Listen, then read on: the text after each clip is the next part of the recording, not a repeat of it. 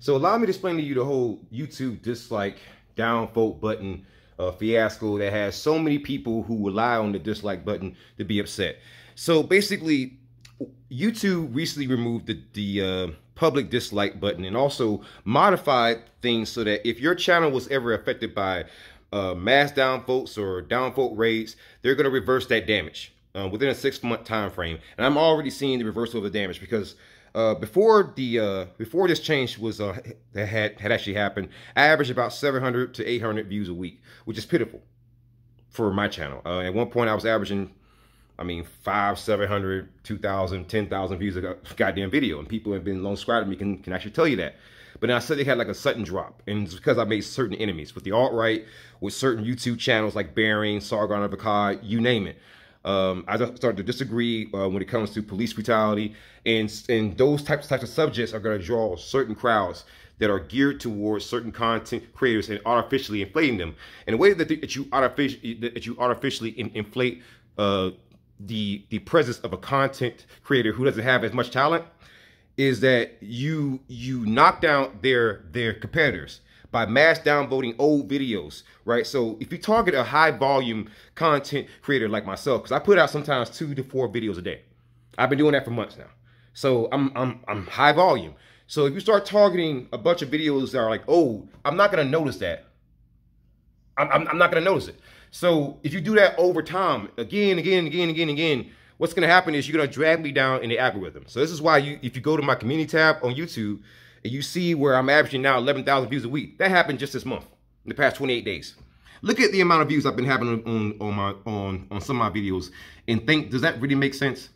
Why the sudden jump? And look at some of the community posts that I put out before that, where I said that's specifically gonna happen. I was right.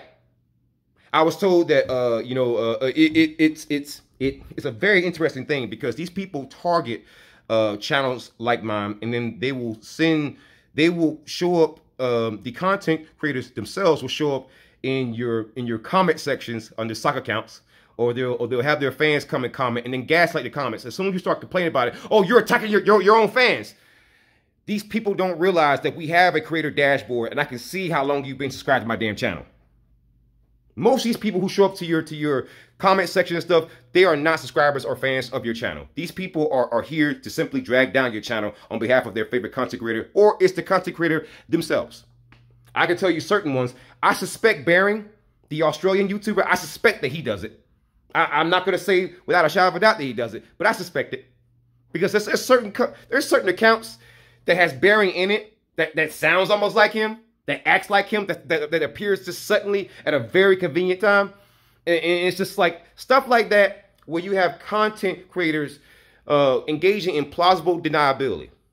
You know, oh, well, I can't control my fans. I don't know if my fans are doing that. Funny thing enough is I've never had enough fans, and I'm on TikTok. I have 11,000 followers on TikTok. Not once have I ever heard of my fans doing that. Not on damn TikTok.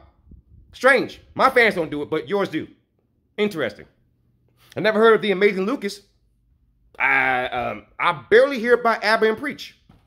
I see a lot of fan bases that are huge, but I don't really see them swarming people. It's only certain fan bases who do that consistently. Now, I'm not saying that just because a fan base isn't known to do it, that they won't do it. But what I'm talking about is consistency.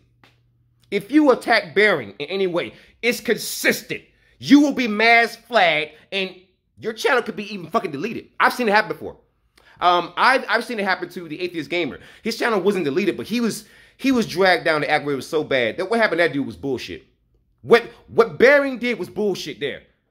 I've seen cases where you have 17-year-old trans people who are just trolling. They'll get on the internet and say things like, "Oh, all cis people are transphobic, and all men are sexist, and all white people are racist." That kind of shit, right?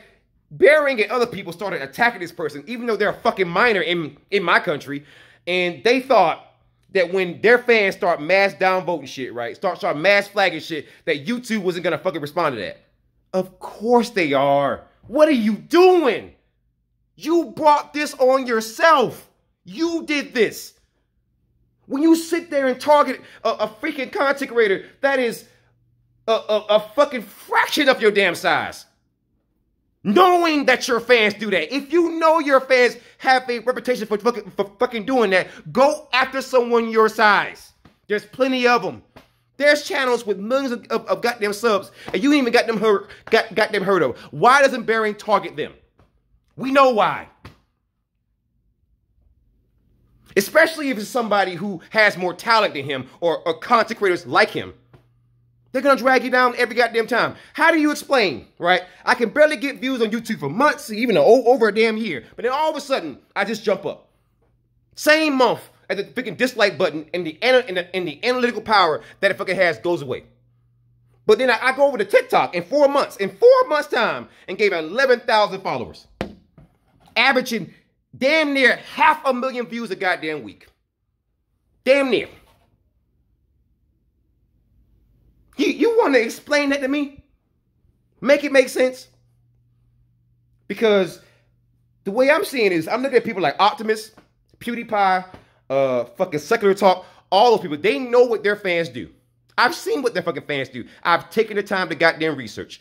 All of their fans do that same toxic shit. Not all fan bases are like that.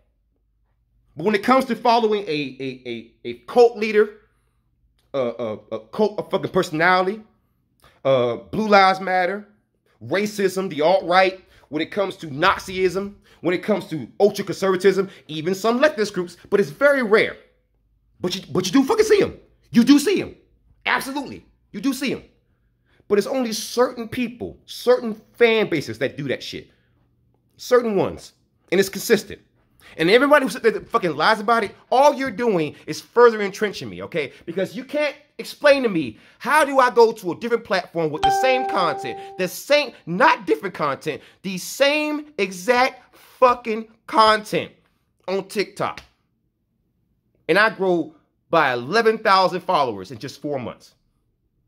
And then the very same month, the public dislikes and the fucking analytical power that it actually carries, the same month that it goes away, suddenly I jumped to averaging 11,000 views. When I was told by YouTube, by email, because I was one of the small content creators who actually complained, that was mentioned in the goddamn video. Now all of a sudden, when I was told that you're going to see a slight adjustment in overall views in your creator dashboard, now I see it.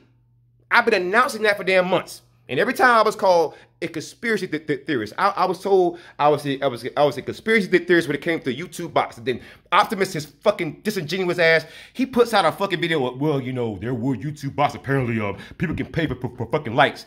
He said that conveniently. Look at that video. If you can pay for likes, you can also pay for goddamn dislikes, right? Right? And if you can pay for them, that means that somebody can also do it for goddamn free, right? That it's a skill that you can learn, right? That you can make this stuff, right? But notice throughout that whole video, he never said that. But I've been saying that for months and I've been right.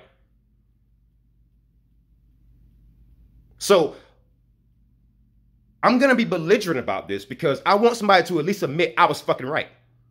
That I wasn't just making it up. But if you're not going to admit that, then fuck it. I'm not going to see it your way. And I'm going to keep trying my best to make sure YouTube never brings that shit back. I'm going to watch you cry about it. I suffer, and so will you if you like that fucking button. But be that as it may, that's just a fun little aside for me. Cut the shit, guys. You know what the button was for. You know what people were doing to abuse it. So take it as a learning experience. If you have someone like me who's been saying things over time that's been consistent, and I'm showing you evidence of the evidence, and even after I show you the evidence, if you won't concede, then fuck you. Cry about it. It's gone. Your power is gone. It's not coming back. And to be honest with you, good fucking riddance.